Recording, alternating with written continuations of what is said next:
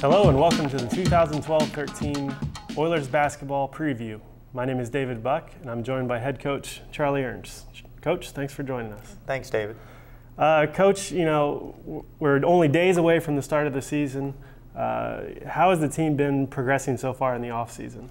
Well, I think the off-season is always important. I mean, a lot of people talk about freshmen become sophomores, but, you know, it doesn't happen by itself. Players have to work at it. And I think the same is true for every class. I think this summer our players bought into what it would take. A lot of our guys were working out 4 days a week as a team, as a group, making each other accountable.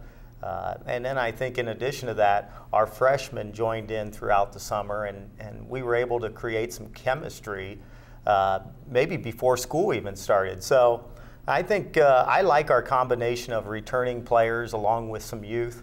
You know, it's a good combination, and so far I like what I see. Good. Now, you know, you guys had a pretty successful year last year in your first year as a head coach. You know, you finished with a 24-7 record. You won the GLIAC tournament, qualified for the NCAA tournament while you went one-on-one there as well. Does that kind of success help you build onto this year? Is there any momentum that's going to be carried over? I definitely think there is. I mean, I think it gave us good momentum going into the offseason that we've already talked about. I think our players you know, tasted that. We had been left out of the tournament the year before, and in our program, and I think for the hunger of the players, the understanding of what it will take, you don't want to be away from that party for more than a year. And fortunately, we weren't. And we not only got in there, but we played in one of the most difficult regions in the country. You know, we had to play Northern Kentucky in our first round, then had to come back the next night and play Bellarmine. So I think we got a pretty good understanding, our players, of just how good we're going to have to be, not only in our conference, but also on the regional level. So the success we had will certainly be a good starting point for us, both going into that off season and now going forward into practice. Good. Now, you know, expectations at Findlay have always been high. It's not going to be any different this year. How does your team deal with those expectations on a year-to-year basis? Well, and I think that's probably one of the careful things. We really don't talk about it much in our program. I think everyone feels it enough that we don't really need to talk about it. We try to focus on you know, the things we can control, and the things we can control are how hard we're working, both within practice, off the floor, every day in practice. We usually just focus on this day, what happened yesterday in practice, how can we make ourselves better, let's do it today. And that's sort of the attitude that we try to instill in our players, and I think it kind of keeps us grounded and keeps us focused on other things rather than expectations. Okay, now you lost a senior player in Kyle Kayola, who was, you know, all-conference, all-region, GLIAC tournament MVP. You know, it's going to be tough to make up for that loss, and I know point guard's a key position for you. How do you see that all playing out?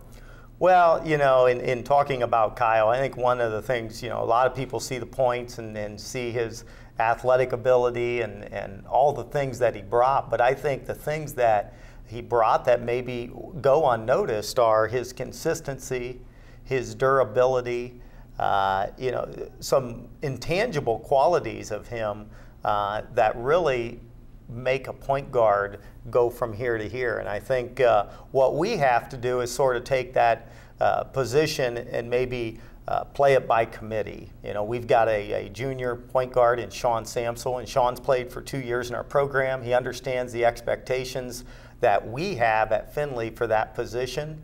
And I think while he's a different player than Kyle, he brings some qualities maybe that Kyle couldn't bring. So we have to focus on what he can do. And then I think we've got a freshman point guard in Alfonso Beatty. And Alfonso, even though he's about 6'2", in a lot of ways, he's got some true point guard type qualities. He is a freshman, and there's some learning and some experience issues there, but he's very steady.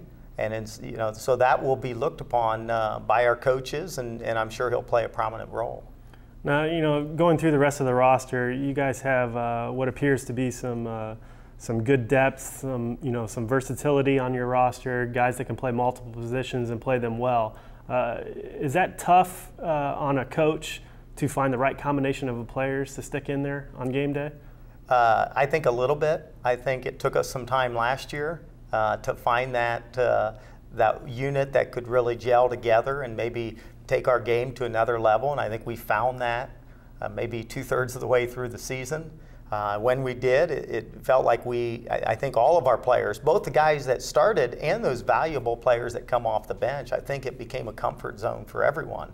And I think this year, yeah, versatility can go one of two ways, and we're trying to tailor both what we do offensively and what we do defensively to take advantage of that versatility. And we've got a lot of interchangeable parts, and I think for us as coaches, the key is to take advantage of it. It's one thing to have it, it's another thing to take advantage of it.